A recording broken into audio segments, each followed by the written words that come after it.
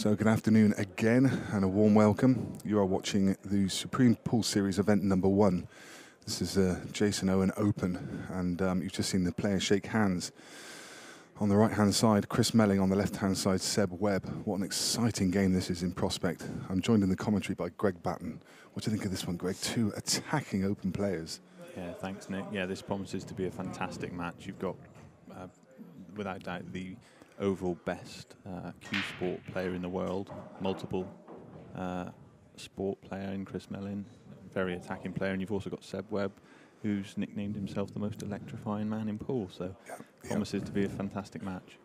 And as I mentioned in the intro, two very, very open players, so attacking. Probably, two of the most attacking players in the room. And they meet each other in round number 1. And in all honesty, I can't call a winner. I'm guessing, I haven't looked at the prices, but I'm guessing that that Chris is a favourite. But Seb can reel off frames as well. So yeah, it's one of those. I mean, with the bookies, you'd imagine Chris is the massive, big favourite, just based on his reputation, what he's done in the game, and everything else. But Seb has proved that he can go deep in these sort of competitions, and he's done well at players before. So you never know what can happen. It all depends, I think, who gets off to a good start. So if you're not already aware, if you're recently joining us, you can follow all of the scores by looking up qscore.com. And if you search for the Jason Owen Open, you'll get all of the live updates. All the players have got a little contraption, a little kind of iPad next to the table, in which it's a live feed through the Q Score. So all of the scores you see are up to date and real time. Did you catch any of the last match? Carl Donahue. Oh, wow, it was just an unbelievable match, wasn't it? Goodness me. Unbelievable. He had no right to come back into that game. He wasn't cueing the ball well. He was losing the white ball all over the place. And then suddenly, he just came right back into it, didn't he? Yeah, fantastic match and a great ending as well. And shame, obviously, after all that work, all that coming back, and he lost the decider. But as we see Chris doing what he does best. Oh, he's overhit it. Yeah, he's in off. Wow. And the first frame can always sort of set the tone for these matches. So Seb would have been expecting Chris to clear up there, but he hasn't, so that will give him confidence. So as we mentioned at the table, Seb Webb, he's 32 years of age. His nickname is Mr. Electrifying, as we already mentioned. He's not messing about either, he's just getting down and hitting them. Started playing pool around about 1996, and he will take no time at all. Really fast attacking, aggressive player. And it looks like he's found the pace of this table really early. Oh, look at this for a clearance. He's done these in about 3 seconds.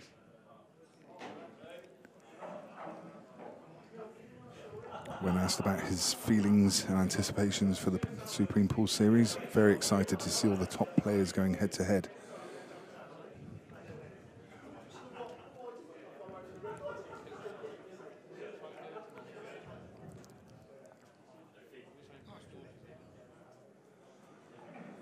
And his opponent barely needs any introduction. It's Chris Melling. He's 39 years of age.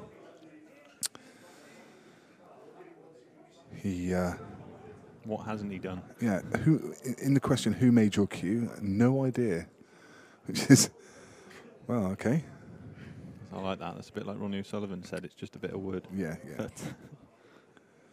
And his achievements, well, they're just too many to list, but World 8-Ball Champion ×2, World Masters 8-Ball Champion ×2, International Masters Champion, European Masters Champion, World Junior Champion. The list just goes on and on. If you want to see any of these player profiles, you can see them on the playerspoolevents.com website, and you'll also see the link to all of the streams. There are 4 games being streamed. We can keep you up to date with all the games as they happen.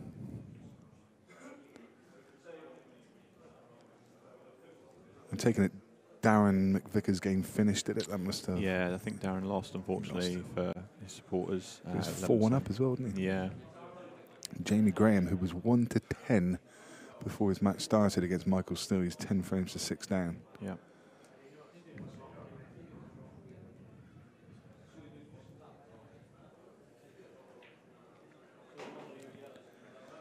Chris Melling started playing pool at the age of 3.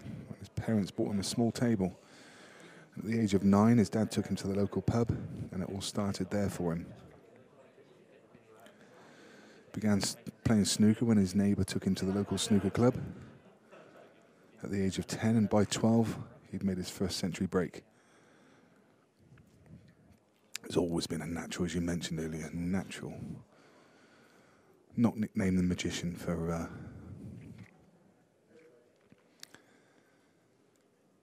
any other reason than he is. It's like a wand in his hand. Yeah, he's one of those players that when he gets going, he just makes it look ridiculously easy. Always got the white on a bit of string, great shot maker. And he just goes about it quietly, doesn't he?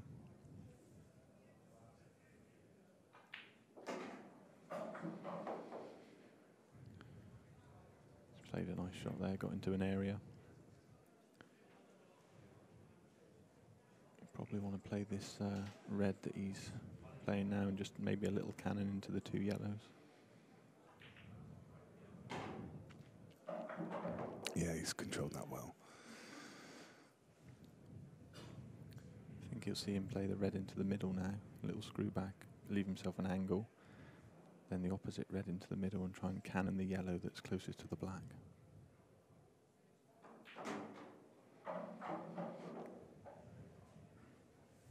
Because that then frees up the black into all pockets.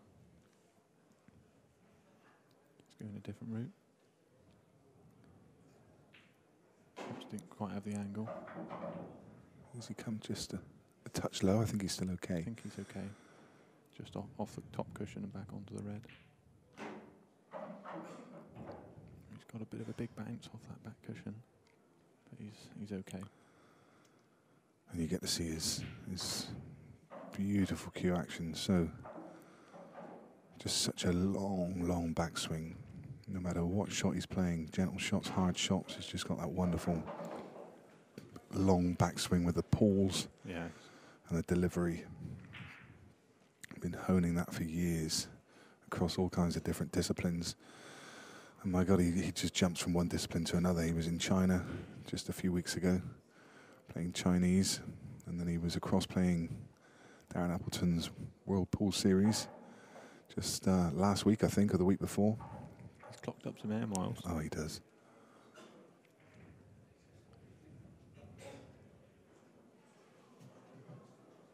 Well, first 2 frames in the blink of an eye, Nick.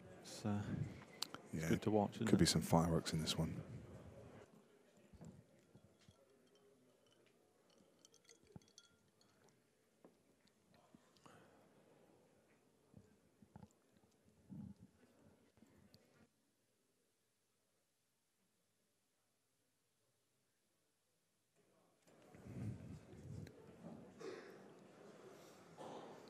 Have you had a chance to play on the tables yet? No, I didn't. I arrived late last night, so not had a knock yet, but they look beautiful, to be fair. Running really well. I think everyone I've spoke to has been really positive about the new rack as well. Yeah. Yeah,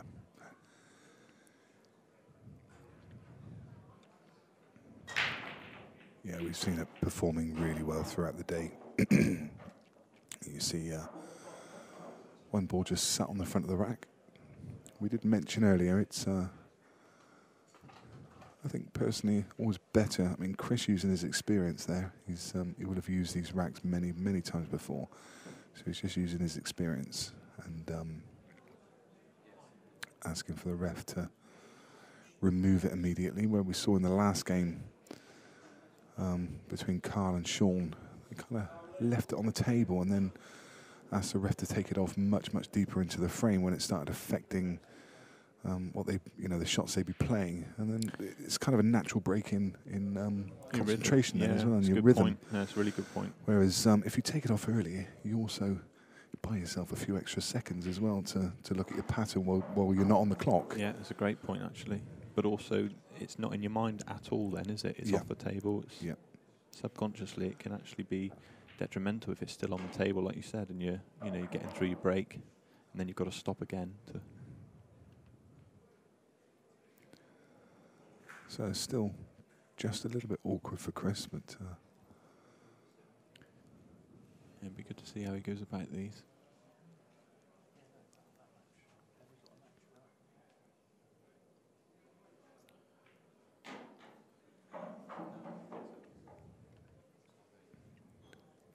Going to play a little cannon into the yellow. beautiful. It's a great show. You can just screw this one back now. Leaves the red into the opposite pocket, and he's on the black. And I mean, that looked awkward, and he's just made it look so easy in close cue ball control. It's brilliant. Lovely stuff. It really is super from Chris Melling. He takes the lead at 2 frames to 1.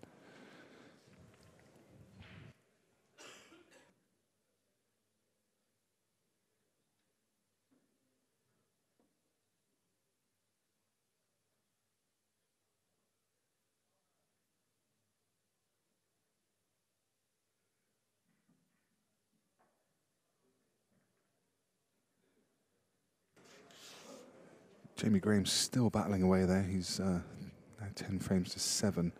Dean Richardson and Bash Maksud, there's really been nothing in that match all the way through. They're locked up. It's a hill game. It's 10 frames apiece.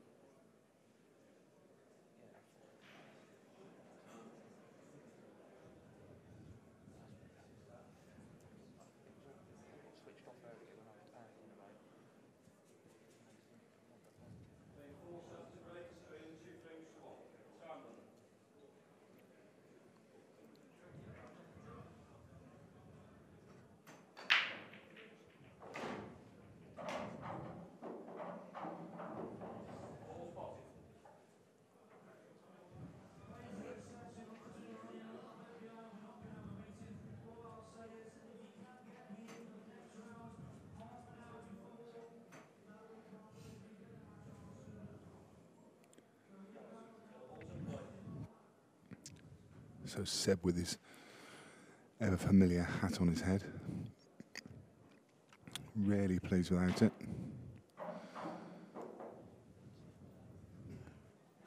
Played a good shot there.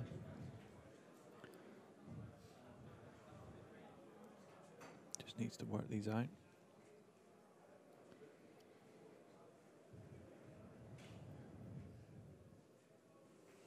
Looking to see if that plans. Lovely shot. That's a great shot. Lovely shot. He's gone from what looked like a slightly awkward clearance to making it look very, very simple again. And the couple of opportunities that Seb's had to come to the table, really impressive. Yeah, it's been quick fire stuff, Yeah. isn't it? Great standard. Nothing between them, 2 frames apiece. Neil Raybone went through against Craig Waddingham, 11 frames to 9. Yeah, that was some match as well. You know, all of these matches could be finals on any day, Nick, couldn't they? Yeah, yeah. Standard is so high.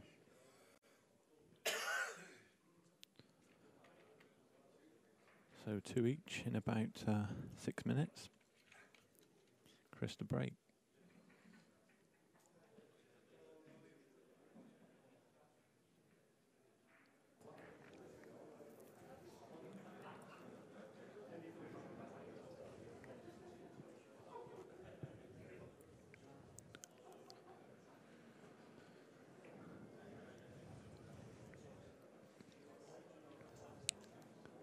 What a job they've done, Lee Kendo and his team, with the arena, by the way, and the table. Absolutely fantastic.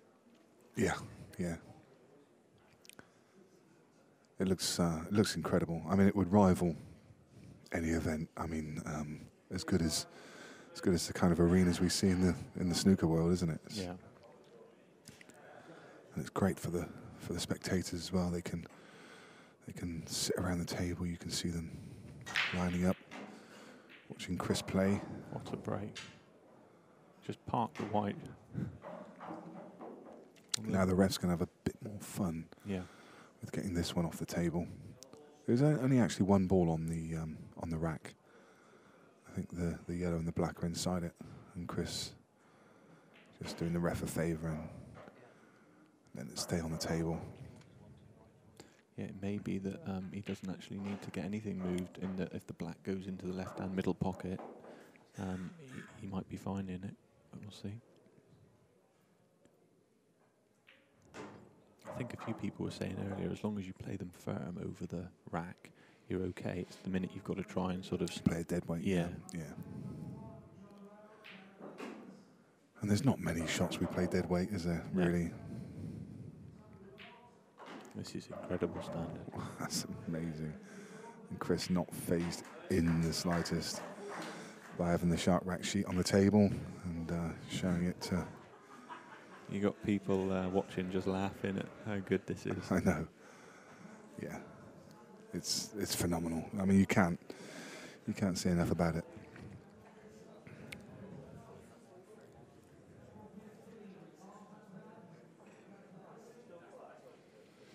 Okay, I can hear in the background all of the other games being called to table.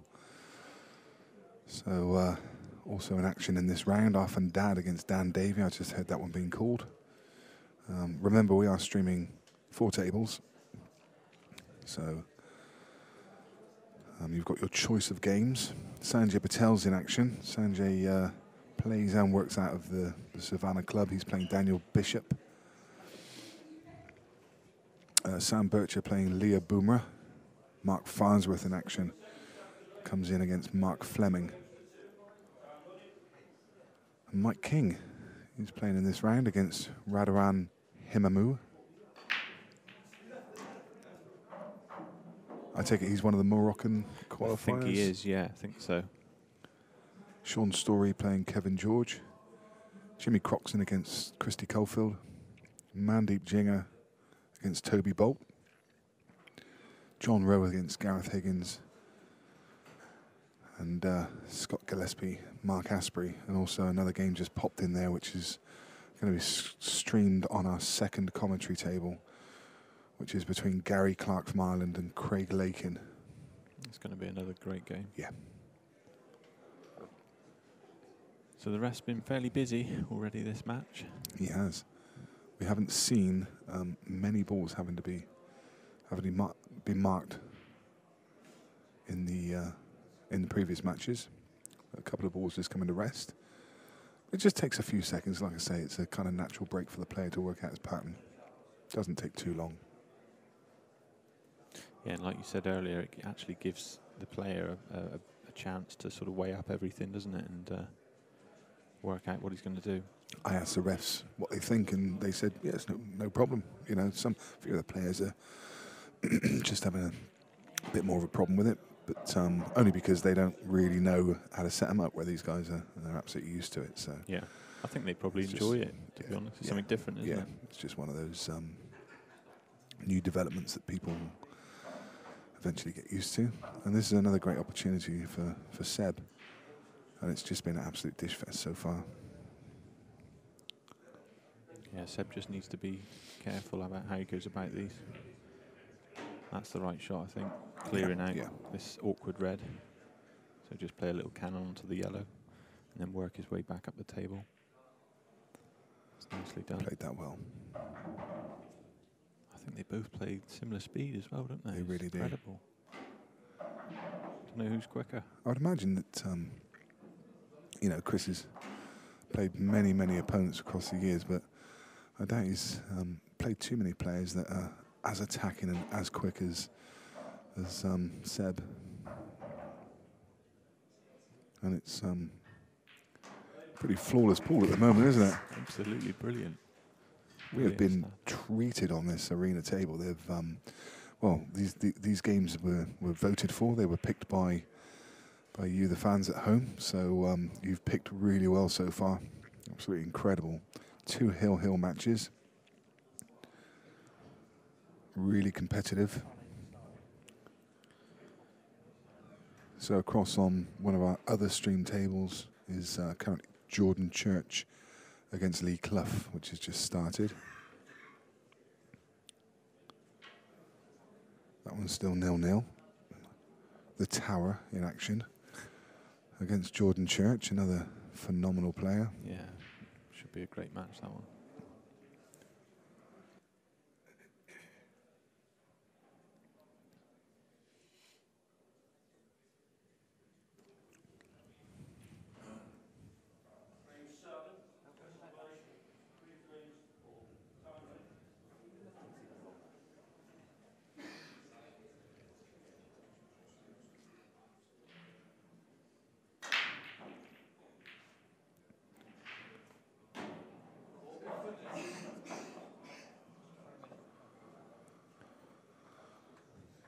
Another big break, but all the balls sort of congregated towards the left-hand side.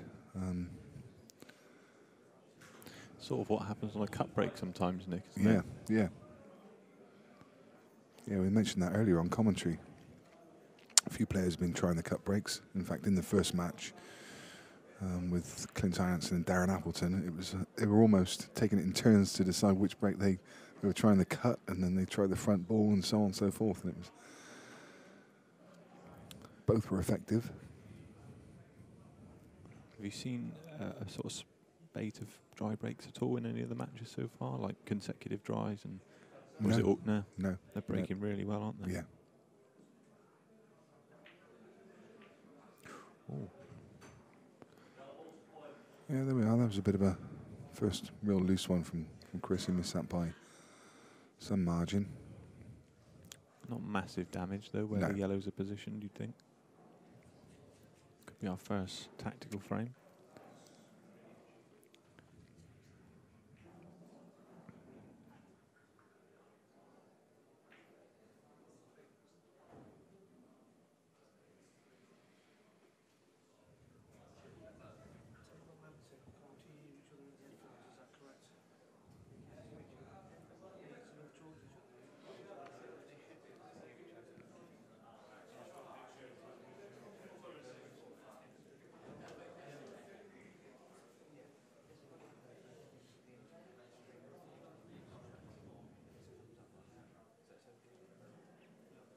Looks like Jamie Graham has pulled another one back. He has, yeah. He's making a comeback now. So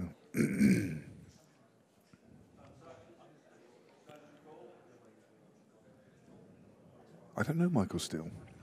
No, I've actually never heard of him. But Rob Chilton knew him. He said, you know, he's pretty decent stick. Well, I mean, it must be to. I think he was 9-2 up. was he climbing? Yeah.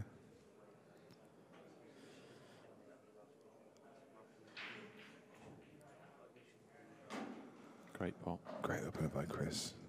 And he's actually freed everything up, Nick, here, isn't he? Yeah. One shot.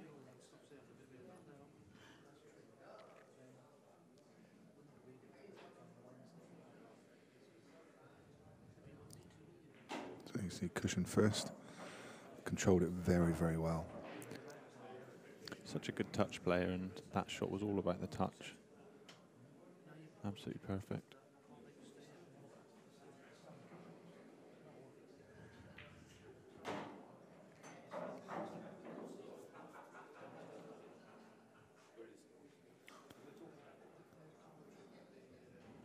Realise that as the afternoon wears on, more people will be joining us. Well, there's a miss.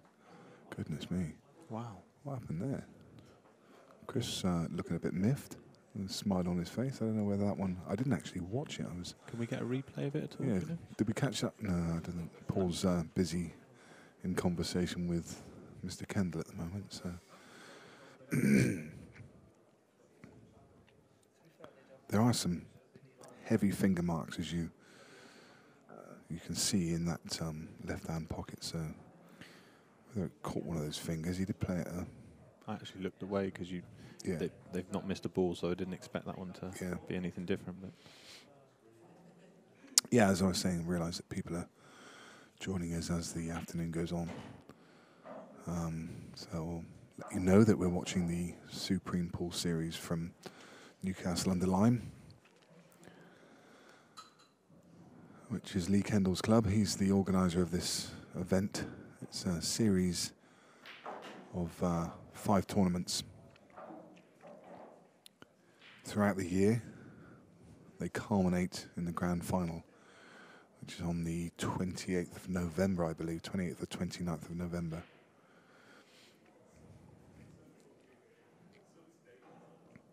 it's a bit of a prize pot as well, I think, isn't it? It certainly is, yeah. The prize, I did mention during the last commentary, but as I say, I know people are joining us all through the day, so the prize is £51,000.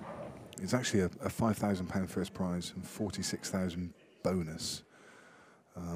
So you have to play in 3 of the first 4 events to qualify.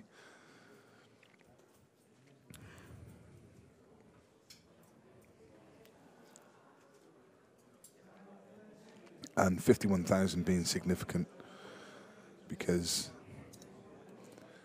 it's the biggest prize pool in pool history. Or the biggest first prize in pool history, should I say. Yeah.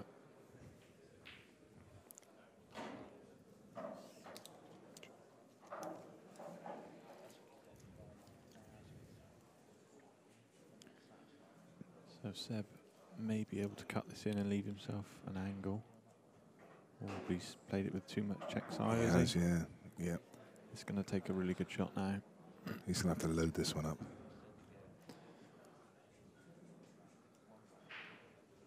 Can he play this with a lot of right-hand side, or is it just too great an angle? No, he could. He may get a bit of slide, obviously, off the new table, but it was about bad. Where he was queuing. Yeah. It's, if he just got to hit this right, it will hug the cushion if he hits it right. But this is the first real bit of pressure. On Seb. Big test.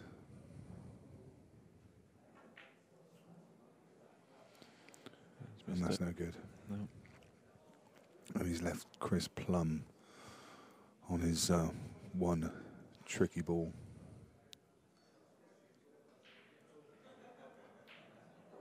Which wasn't too tricky. Jamie Graham has pulled another one back. 10-9. Be interesting to see how the momentum swung in that. But Jamie with the momentum with him now, and he was 9-3 down, wasn't he? Yeah. Yeah. Same as Carl O'Donoghue. Yeah. Wow. I wonder if it goes 10-0, whether he can actually win the decider. Let's wait and see. So, pretty simple clearance there from Chris, but he makes it, and he now leads 4 frames to 3.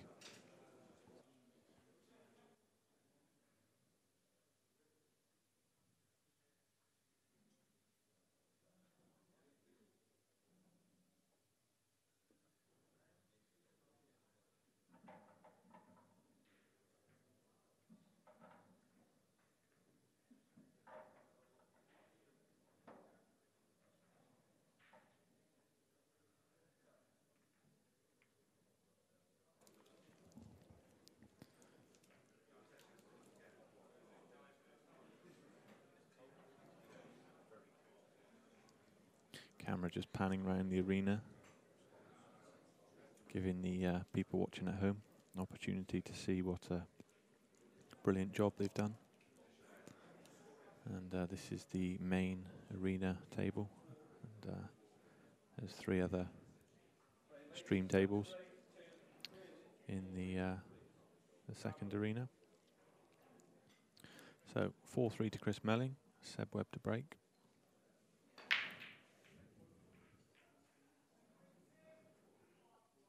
And these come up dry. That is the first dry break of the match.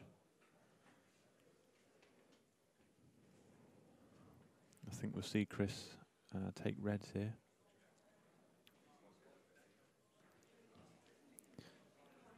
The red on the left-hand side cushion will go in off the yellow that it's closest to.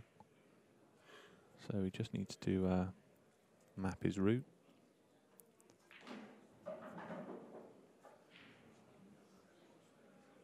Barring anything going wrong, it should be 5-3 to Chris.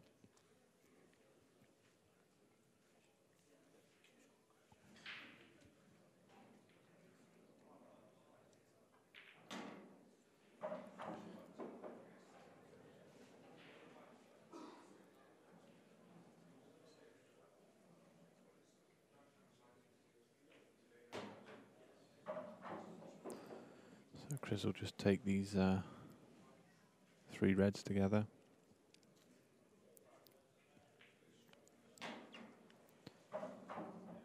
Work his way back up the table. Just needs to land reasonably straight on this penultimate red. Doesn't want to be too far either way. He's landed a bit low.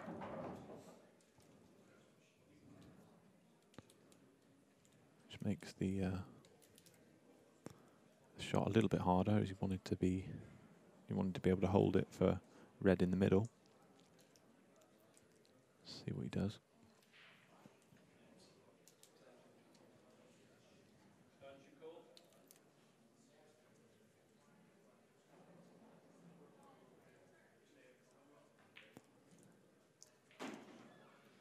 So he's deliberately left this last red into the same pocket. Played it nicely.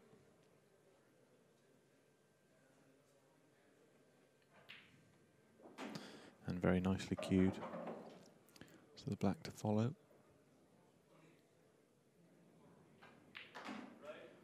And as we expected, nice clearance from Chris. And he's 5-3 up.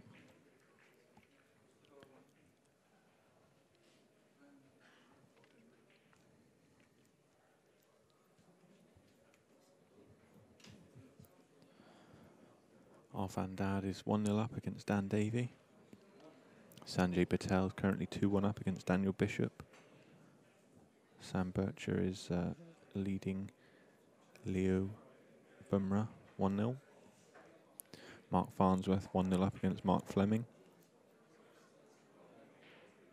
Jimmy Croxton is 2-0 up against Christy Caulfield. John Rowe 1 each with Gareth Higgins. Craig Lakin and Gary Clark 1 each. And Scott Gillespie against Mark Asprey, he's 1-0 up.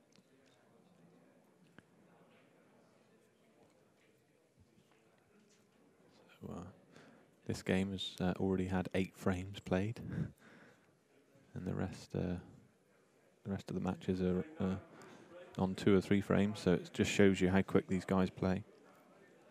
Chris to break.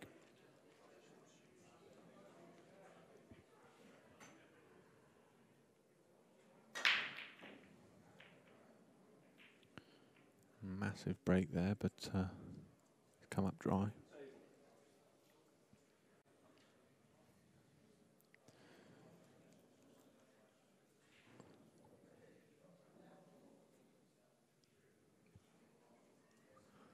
Hasn't left anything particularly easy though, but at first glance.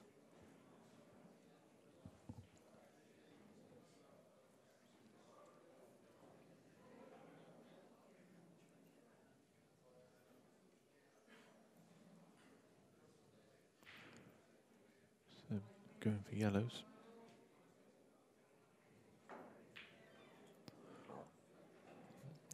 All of that side that he was imparting, unfortunately, has forced the error.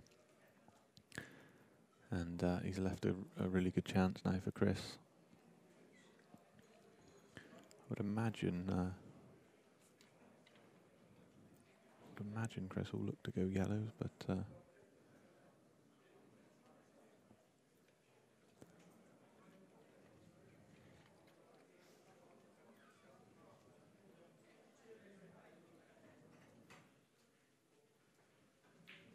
gone reds instead, and that's a really good shot. He's on his awkward red straight away.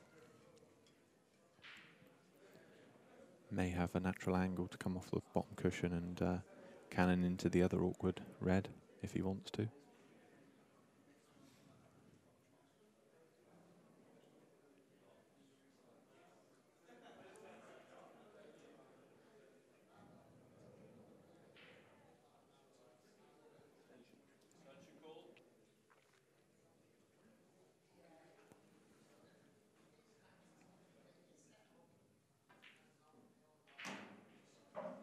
So he perhaps didn't think he had the angle, changed his mind.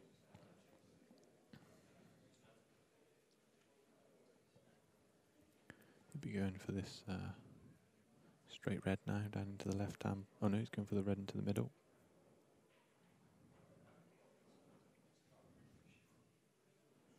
He's back to the straight red that I mentioned. Cues the ball so well. He's absolutely pumped that one in. Just needs to keep tight control of the cue ball now, take this finish out.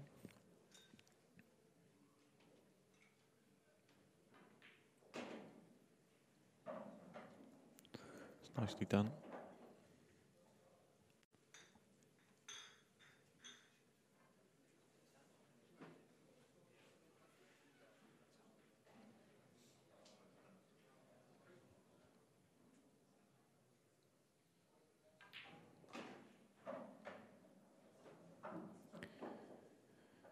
Could just come far enough that he can cue this one without jacking up over the yellow. So just one more good shot now.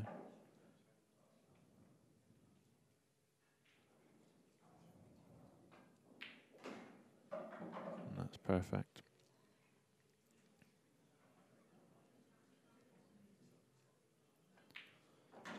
So in no time at all, Chris Melling is now six frames to 3 up.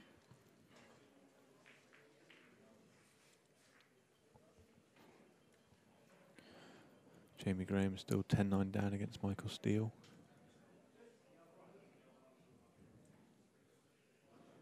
Obviously, for anyone at home that wants to go to look at all of the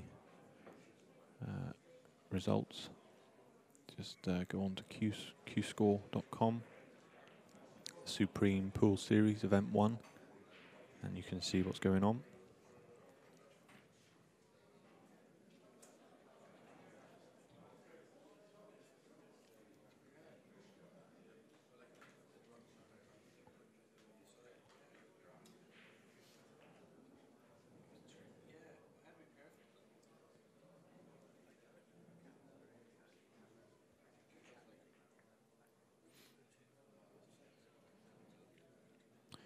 So it's Seb Webb to break in the next frame, and he'll be anxious to hit straight back. Doesn't want to go too many behind against someone of Chris's class.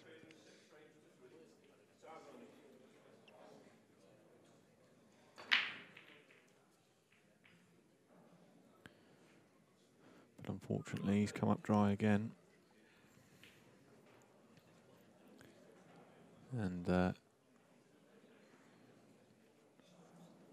well, either set looked good, to be honest.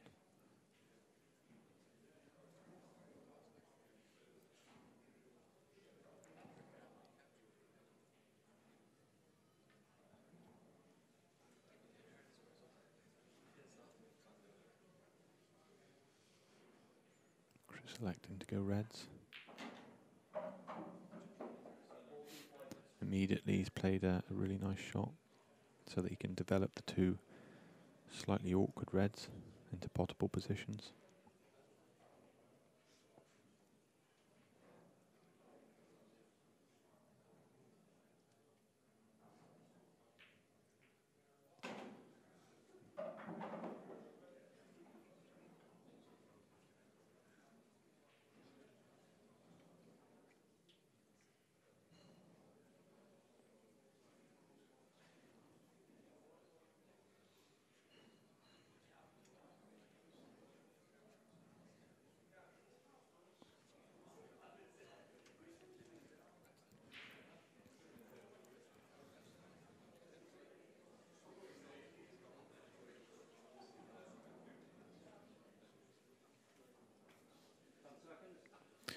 Chris just working out where he needs the white ball to be.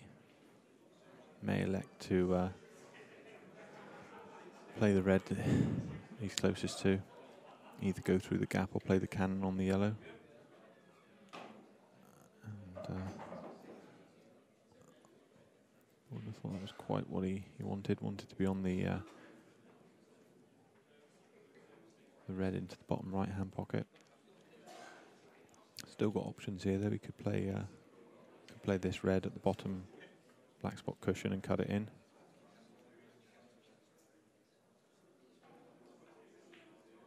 That's a great shot. Oh, he's been very unlucky. Very unlucky.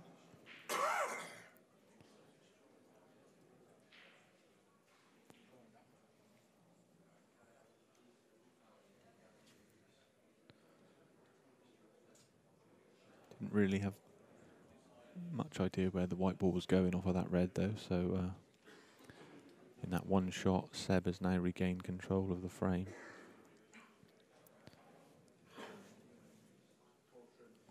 Let's see what Chris can come up with here.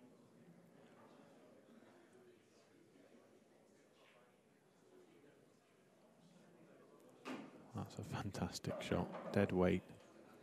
But he's going to need another couple now if he's going to keep this going. So I think what he's looking at is playing the red on the side cushion with loads of topspin, so that the white arcs off the cushion into the yellow that's closest to his other red.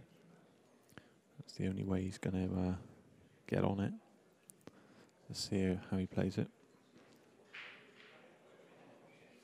This would be some shot from the magician.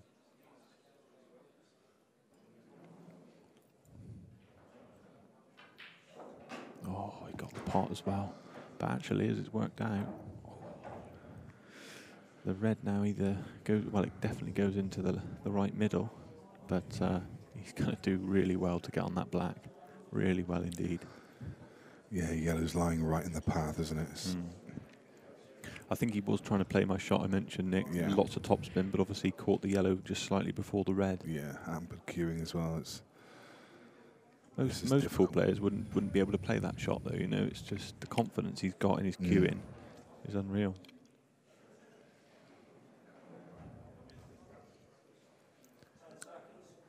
Yeah, he can make that cue ball dance sometimes. There's not much that he can't do. Oh.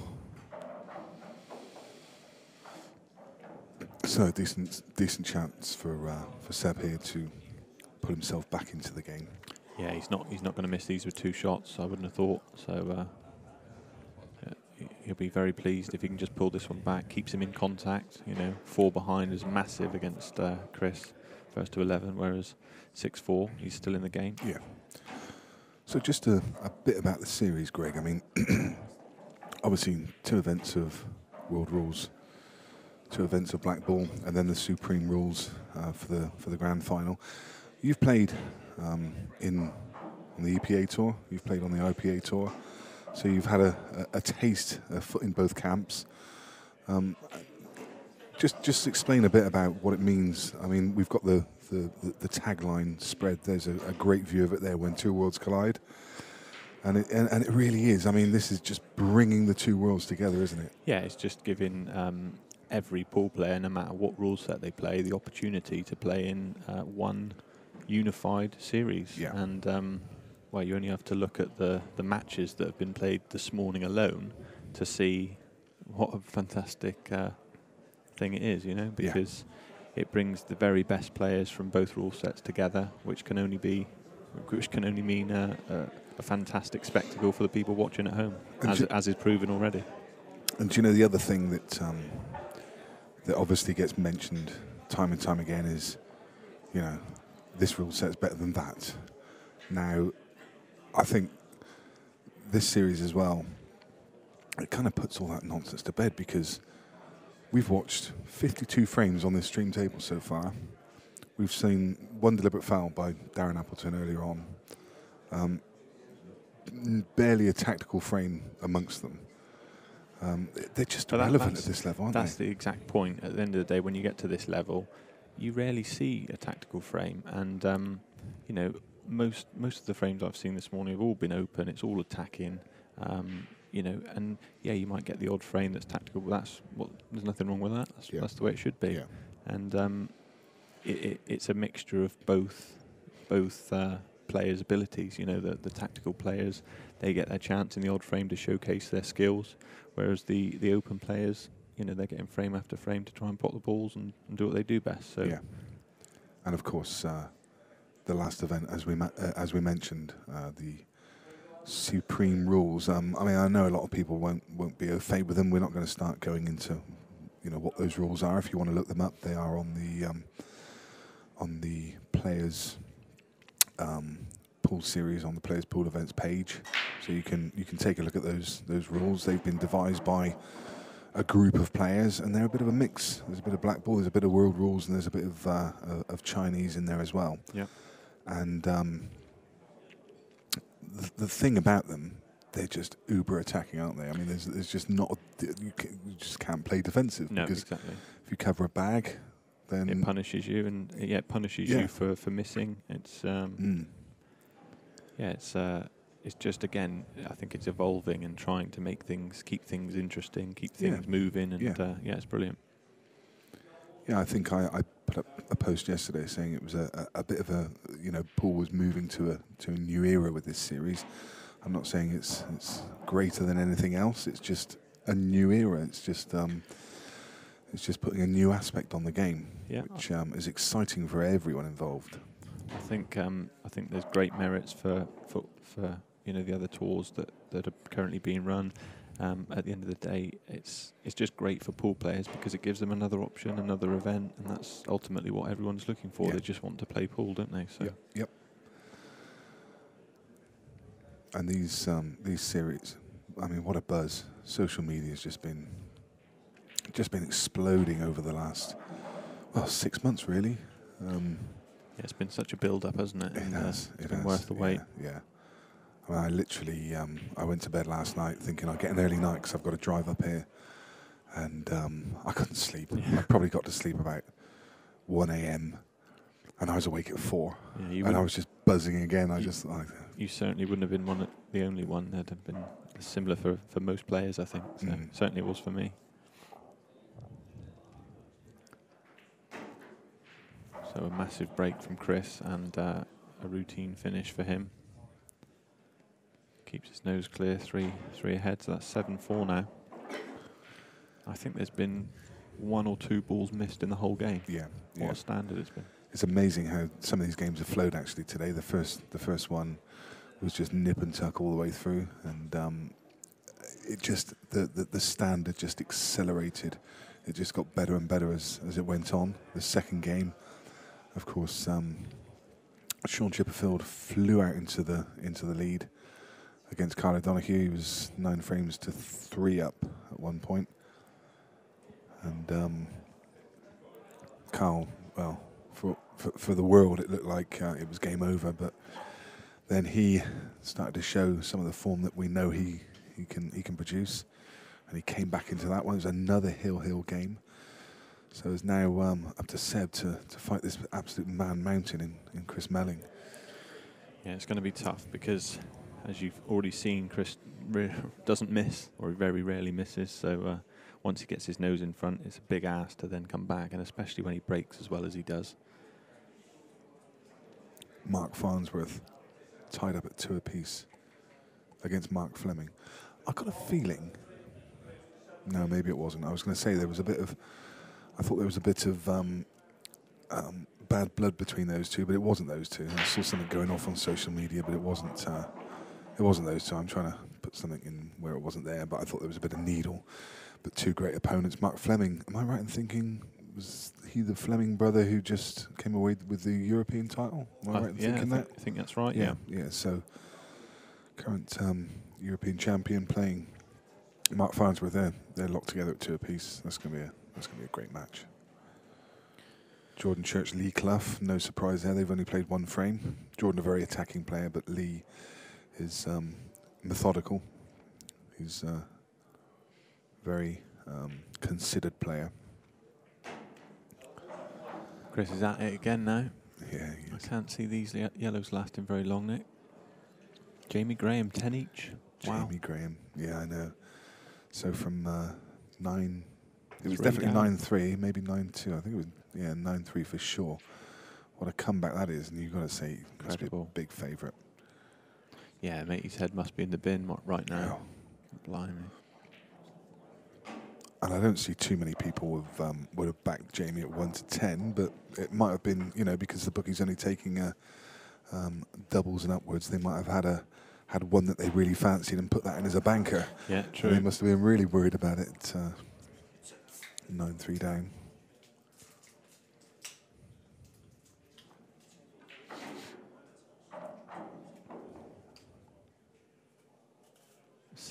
I think Seb obviously broke these dry again, and I think that's been the stumbling block for Seb in this match. He's had three or four dry breaks. I'm not saying he would have been winning or anything, but he could have been closer than he is. Yep. Certainly closer than it's going to be, because it's going to be 8-4 after these next two shots. I think to beat people like Chris, the real top players, Chris Melling, the Mick Hills, the Gareth Potters of the world, you have to do everything to the highest possible standard. You have to break well, you have to not miss, just to put them under any sort of pressure. Yeah, yeah. Because they don't. Toby Bolt currently 2-0 up against Mandeep Jinger. Mandeep just from south of here, down in the Gloucester area. Toby Bolt you may be familiar with. He was in action on TV on Monday night. He managed to beat the current world champion, Ben Davis. I haven't seen Ben here yet, but he's definitely in action. I'm pretty sure he's in the 5:30 section. Next game up on the stream table is another absolute mouth-watering session. My partner in the commentary in the last match, Rob Chilton, is taking on the real number one, George Tierney. Yeah, George Tierney's. That will be. George is currently leant over. We might be able to get a camera shot of that. George is currently leant over, shooting the breeze with Chris Melling, having a smile with each other. Yeah. He's a good character, isn't he? Yeah, Brings another element to. he does. To the pool world.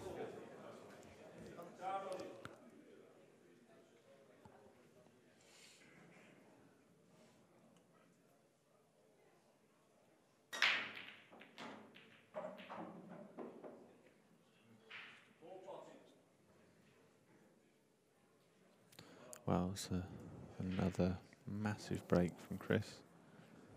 Balls have gone everywhere. Yeah, there you see George leaning over next to the Chris Melling TV sign. Was he looking for tips, or? Yeah, I think he probably is. He's giving just, Chris some. I would imagine, knowing George, he's probably just telling Chris what shots to play. He is, after all, the real number one. So there he is, the big fellow himself. The Sterling Hunter. Lovely chap, actually. I mean, he gets some bad press for obvious reasons, but he's a absolutely smashing chap. So Chris going to go reds here, and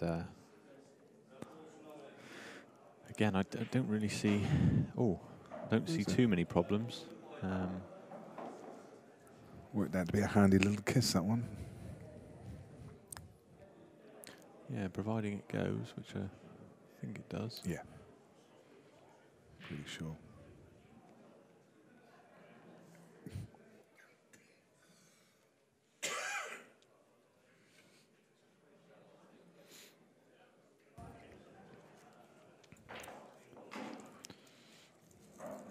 That's no good though. Didn't get into that in the way he wanted. Trying to play it with a bit of reverse side just to ping off the cushion, but didn't really take. No, and this is a really thin cut. Red into the middle. But I think the two reds actually possibly plant into the left-hand middle. So he may, well, I don't know what he's going to do actually. There's no telling with Chris. He's probably one of the most inventive players in the game. He's up there as one of the best shot makers. Probably one of the closest, more contemporary or more slightly modern players would be someone like Simon Ward, I guess, for shot making. There's not many better than Chris. And I think a lot of that comes just because he has to adapt all the time. You know, I mentioned earlier, much earlier, that he's the only player ever to hold the pro card in English 8-ball, 9-ball, and snooker at the same time. So, you know, he's always adjusting to different tables, and he has to be inventive. You learn, you know, those kind of things when you're playing games like One Pocket and Banks and stuff like that. All those kind of different games. You learn your angles pretty quickly. Well, you mentioned about his inventiveness. He's going to need something pretty inventive to clear these up. He certainly is.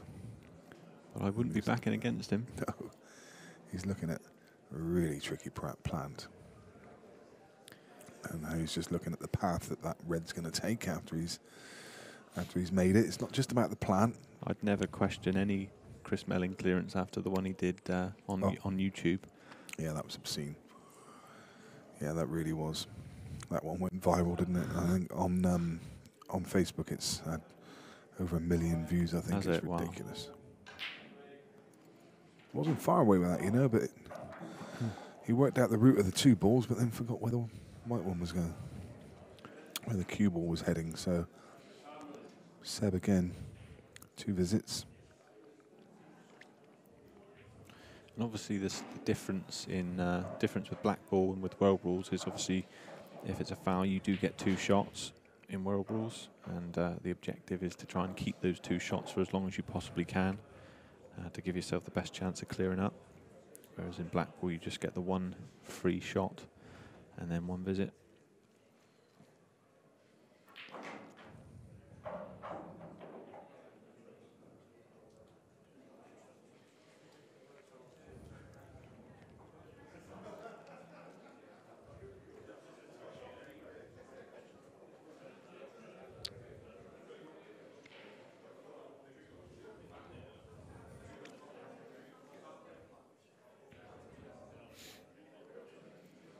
Seb's just got to work out what's the best way to clear these up now.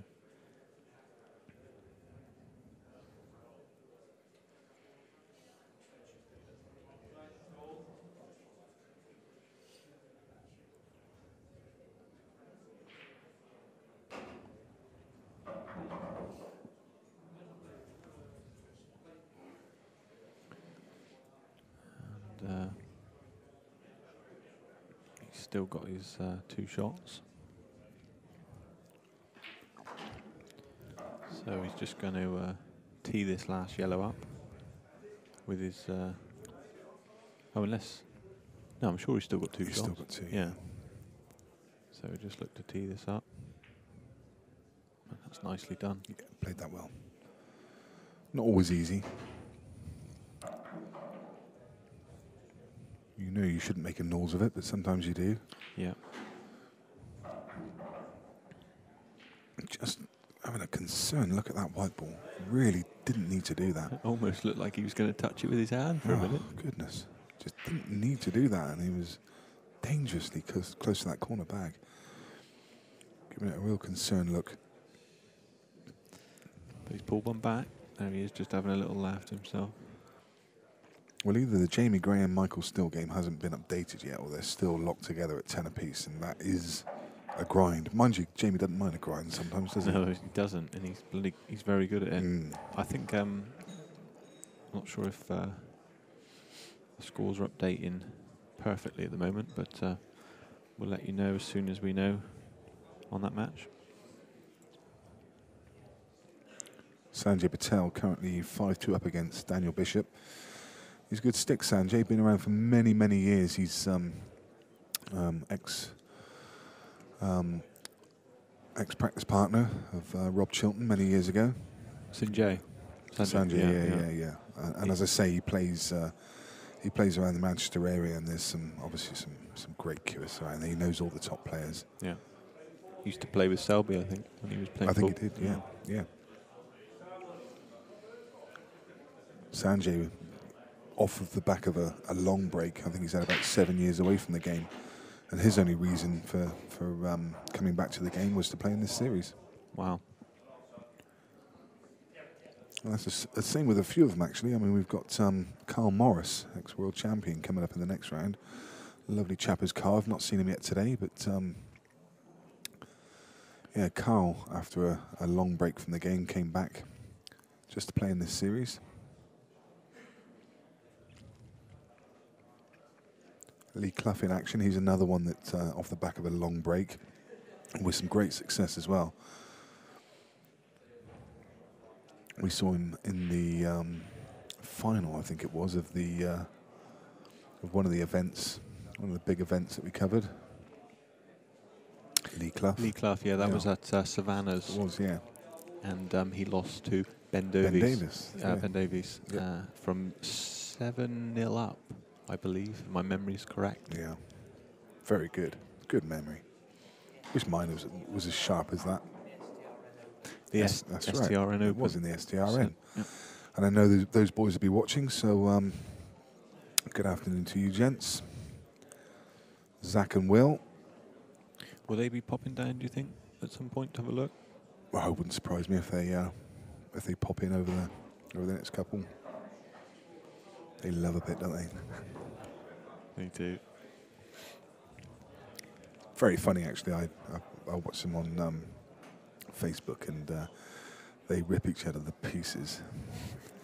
It's the all bad. best of friends, but they Yeah. absolutely rip each other to pieces. Very funny. Anyway, back with Seb, and a really good opportunity here to come back within 2 frames, and the pressure will be firmly on. We've seen some comebacks today. And pressure is going to be on Chris.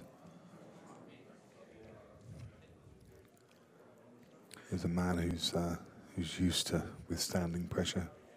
Yeah. I think Seb will elect to try and play a cannon now off this yellow to free up the black, which he's done. Yep. And just needs to get good position on his last yellow, which he's coming round to look at now. Make it as easy as he can to get back on the black. I think the key in this type of situation is to actually play for the area rather than trying to be too pinpoint, because sometimes you can mess it up, can't you? You know, at least give yourself a shot at it. Just looking at what angle he wants to leave himself, and this does seem a lot more natural playing it across this side.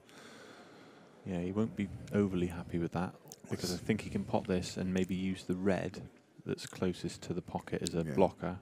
Traffic to navigate, though. This could still go wrong. Yeah, could. He didn't want to be on the cushion, that's for sure. But don't sacrifice position for the pot. You've got to get the pot and give yourself a chance. Oh, he forgot to pot it.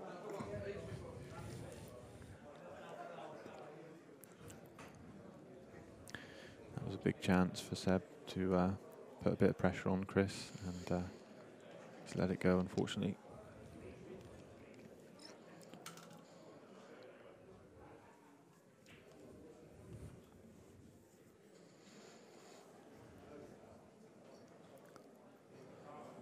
So Chris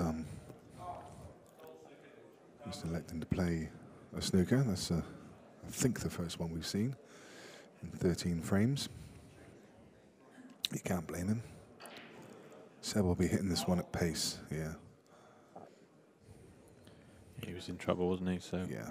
Chris doing the right thing, making it easy as he possibly can, getting his 2 shots, and these are gone for 9-5. Yep, and he's got options as well with the one on the rail. He can try and get into it now if he wants to.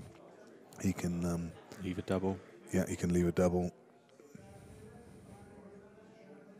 I think he took your choice, Nick, and yeah, well seen, mate. Great shot. Really well.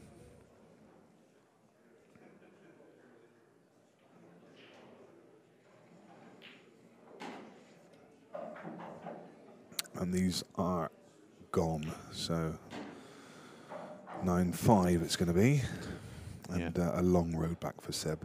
Yeah, long nasty old road. I don't think he's going to be able to drive. quick virtual tour of the room. Well, Chris goes about his work. Michael Smout 3-0 up against Zach Cooper. Lee Washbrook 3-2 up against Ben Lewis. Arfin Dowd 2-1 up against Dan Davey. Sanjay Patel 7-2 against Daniel Bishop, showing what he's capable of. Sam Bircher 3-1 against Leo Boomer. Mark Farnsworth and Mark Fleming were locked at 2 apiece. Mark Farnsworth is stretched out to a 4-2 lead. Sean Story against Kevin George. Sean's currently 7-1 up. Jimmy Croxton against Christy Caulfield. Jimmy is 5-1 ahead.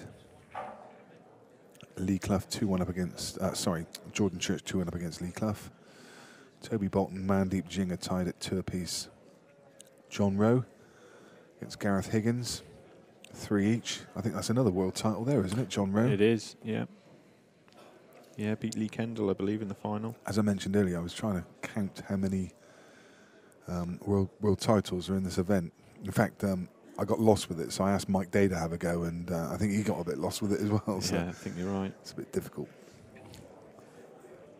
And Scott Gillespie made the journey down from Scotland, and he's 4-3 up against Mark Asprey. And I just noticed that game has just disappeared, which means it's completed. So, Good to see. How did Jamie Graham fare?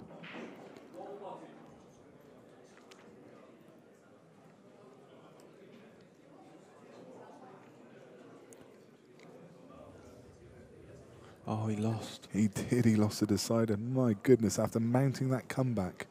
It's exactly the same that happened to... 9-3 down, came back to 10-all and lost the decider. He's going to be devastated. Exactly the same that happened to Carlo Donahue against Sean Chipperfield in the last arena game. Wow. Wow. He'll be mortified after making that comeback. Such an amazing comeback, and then for that to happen.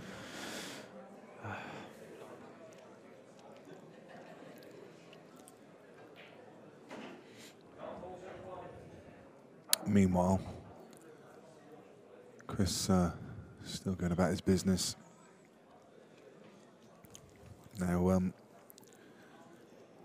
think the red in the way of the path he'd like to take. So, screwing across the face of it, but so he's just looking now at how he can navigate through these. A couple of problems there. I think it was just eyeing up a plant into the middle. Yeah, I think you're right.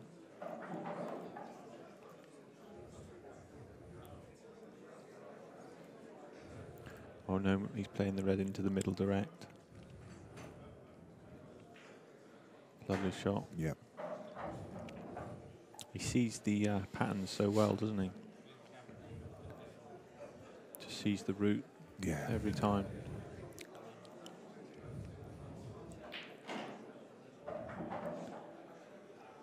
Yeah, some players are good at seeing those patterns, and then you get players at the top level who are not only good at seeing them, then they just execute them perfectly.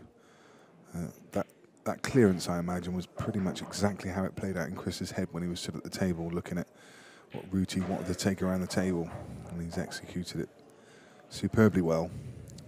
Yeah, and that puts him 10 frames to 5. 10-5, yeah. Yeah. So he's on the hill. And to be honest, you know, Seb's missed a couple and he's had a few dry breaks, and that's pretty much all he's done wrong. Yeah. That's the only difference. So, tough school. A recognisable face. He would have made the trip down from Keighley.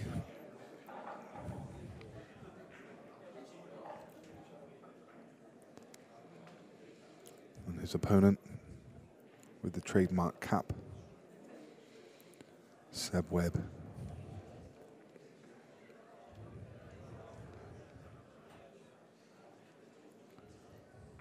Well, this match has been going about 40 minutes, I think. 45 minutes. Incredibly quick, isn't it? Blimey. And there's other matches that have only played 3 frames. Yeah. I mean, crikey.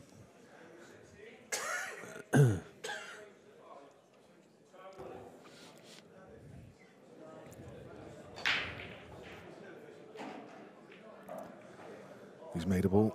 Yeah, it's a good break. Reds look nice.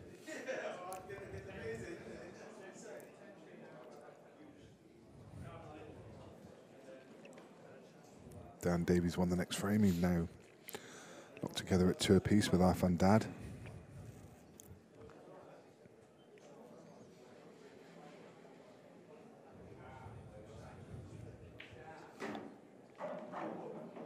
Craig Lakin across on the other, one of the other stream tables. He's trailing Gary Clark 4 frames to 3.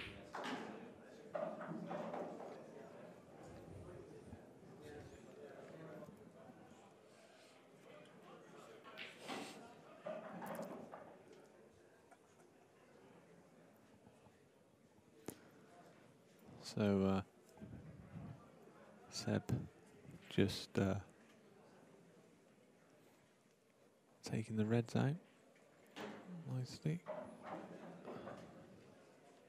I think he's yeah, he's fine. You see on that camera angle, he'll just drop this red in dead weight probably. Well, he's left this black much more of a challenge than it needed to be. Yeah, 10-5 down, there's pressure on this. Yeah, it's a great black. Lovely shot. Yeah. It but in the way he played that, I mean the previous shot, potting the one in the red in the middle, you felt that you know, just dropping it in, and he left an awkward angle on the next one. It almost felt like a bit of a concession, you know. Yeah. Kind of shoulders had gone down. Yeah, no, fair play to him. He dug that black out nicely, Yeah. didn't he? So he's not given up just yet. He'll know in his mind that he'll be expecting Chris to probably break in dish, but whilst you're still in the game, there's still hope. Anything can happen. Lee Washbrook, who I happen to have in the sweepstake. Okay. Currently 5-2 up against Ben Lewis. My horse is 2 each with Jordan Church. Yeah. Lee Klopp. Yeah. Yeah. Yeah, it's a good bit of fun, that, isn't it? It's brilliant. I mean, Jimmy Croxton, crikey, he went for about 50p, and yeah, he's an informed. He's one of the form players. Yeah, this is his crazy. local it was like club. 200 quid or something, 150 was that? That's It a was bit something crazy. unbelievable buys. Yeah, yeah. 2 bob and a lollipop. The one for me, and somebody who I really think could go deep in this. And he went for 600 quid, and that was Gareth Hibbert. Yeah. And the reason I say it is because Gareth plays world rules week in, week out. So the rules, I mean, Gareth is just an amazing attacking player anyway. The rules won't make any difference to him, but he knows the rules If it goes inside that out anyway. yeah. So if the games go that way, he knows. He could go deep in this, and for a player that's I think. Well, he was 25-1 with the bookies, but I reckon someone has had a little pop at him, because I noticed overnight he went down to 20s. Yeah, someone knows. Yeah, I think. Was it you? No, it wasn't me. It wasn't me, but I think I know who it was. Mentioning no names. But, I think I know somebody who's going to have a little bet. Yeah, it wouldn't be a bad shout, would it? Former world champion. Yeah. Great temperament. Lovely player to watch. So attacking. Really nice guy as well. People see him and they see the kind of silver hair and they think, oh, here we go, you know. But he just gets on the table and takes them apart. Yeah. Brilliant.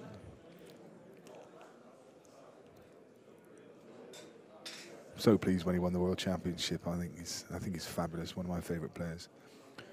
Yeah, it's he's one of those that always seems to slip under the radar because of the way he is. You know, he's very quietly mannered chap, and just goes about his business. So here we go. Chris is looking to Lock the doors on Seb now in this frame. Chance to win the match 11-6 if he can take these out. But we've mentioned all these other players, Greg. I mean, you're not flying under the radar too much yourself recently, are you? I mean, your game's gone to a different level. This is past me. I'm happy to just be playing. Wow, goodness me! I mean, that final, that recent final. I know you probably won't want me to mention it just because of the result, but just getting there alone is just an amazing effort. Yeah. Really brilliant. And of course, you are the Pac-Man on the PAC event. Just last year, was it the last event that they played? Yeah, I think it was actually. Yeah, so beat Seb in the final. You're the reigning champion. You're defending your title basically. Yeah. Aren't you? Thanks for that. No, I mean this is a massive step up. I mean he's got all of the very best in the world, but I can play the game, and I'm just really looking forward to the challenge more than anything. I'm not expecting too much, but who knows what can happen. So yeah, brilliant. Hats off. And it's John McAllister talking about him. He was in action in the last round, so I don't know whether he. Yeah, well, I was playing. I was playing him or Dom Cooney, and Dom won 11-10. It was Dom. That's right. Yeah, and I think I know that Dom, according to Mike King, practices a lot with Phil Harrison, so he obviously knows his way around the table, especially at World Rules as well. So that's who you've got in the. That's who I played tonight. Second round. Yeah, that's it. Is Yeah. it? Yeah.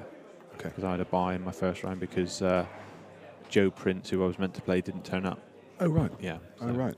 Yeah. Do we know why? Hopefully he's okay. I've no idea. No. I just obviously saw it on on the website. Well, we wish you well. Hopefully you're okay.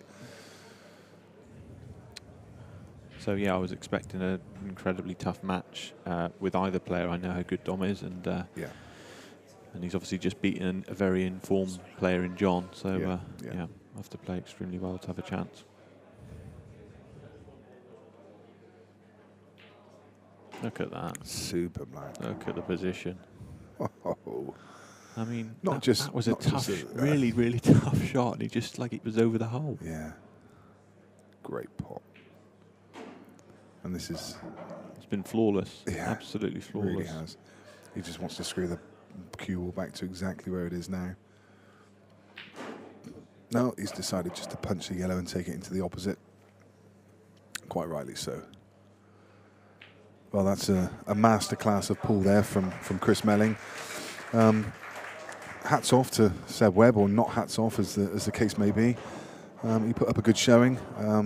Real good attacking stuff early doors, but it's Chris that goes through into the winner's side. We don't say goodbye to Seb yet. He drops across into the loser's side. It is double elimination, so that's all good stuff. And the next game on the stream table may be. I don't think it's due to start till 5:30, so it might be a little break now of about half an hour. So that's probably good timing. It's tea time after all. So go get yourself a nice cold beer and a plate of food, and we will be back with you with the small affair of Rob Chilton against George Tierney. Wow. Yeah, I know. Great stuff. And talking about Gareth Hibbett, he's just walked in the arena with his good lady, Viv Rusco. Yeah. So well, what a match that promises to be. Yeah, it should be an absolute cracker. Yeah. Really looking forward to that. And thanks very much, Greg. Thanks for your time. It's been a pleasure commentating with you as always. And you. Hopefully we'll get together again over the weekend. You can spare us a bit more time. I'll speak to you later. If I lose, you'll not see me. But brilliant. Thanks a lot, mate. So we'll see you all again very, very soon. Thanks to Greg again. And we'll be back. I'm not sure if they're going to go to the studio. I think they might be. So stick around for a couple minutes, and there may well be an interview in the studio with Mr. Melling. So they'll cut across to them in just a few moments. Thank you very much.